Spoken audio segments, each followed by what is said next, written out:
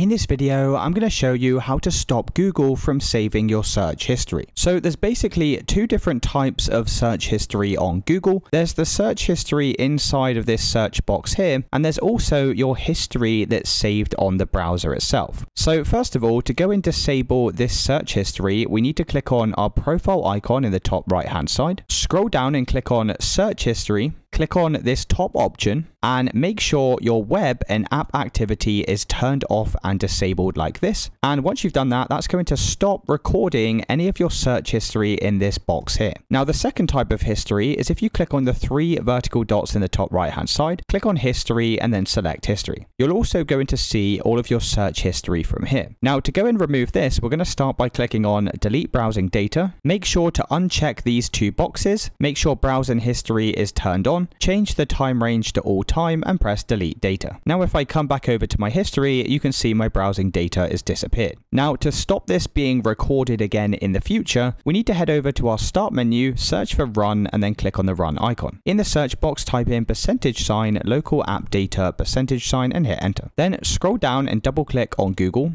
Double click on Chrome, select user data, double click on default, then scroll all the way down until you see a file called history. Just right click on this file, click on properties and check this option to go and make it read only and then press apply and OK. And now the next time you go and visit a website on your Chrome browser, that's going to stop recording your search history. And it's as simple as that, guys. If you did find this video helpful, then let me know in the comments and I'll see you in the next one.